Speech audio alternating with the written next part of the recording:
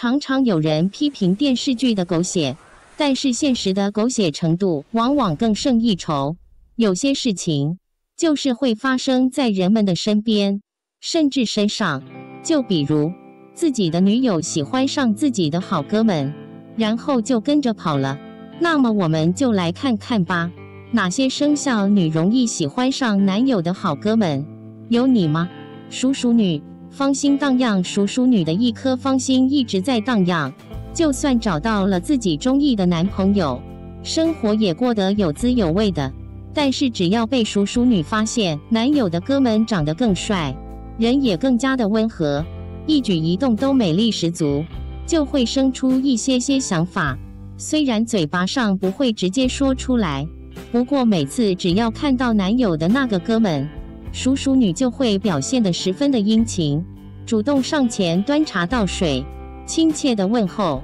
反而把自己的男朋友晾到一边不闻不问。属虎女喜欢勾搭，属虎女喜欢勾搭男性，不肯停歇，大概是为了自己的魅力依然十分的强大，不让岁月侵蚀了自己的容颜。属虎女凡是看到自己喜欢的男性，就会很主动的说几句话，留个联系方式。当然有了男朋友之后会收敛一点，不敢这么的明显，但是背地里还是一个样的，在男朋友看不见的地方和其他的男性眉来眼去，对男朋友的好哥们也不放过，只要有机会就多聊聊天，发展隐性关系。属蛇女贼心不死，有的人是有贼心没贼胆，不敢动手，而属蛇女就是有这个贼心，也有这个贼胆，想要背着自己的男朋友和其他的男性搞暧昧，尤其是男朋友的好哥们，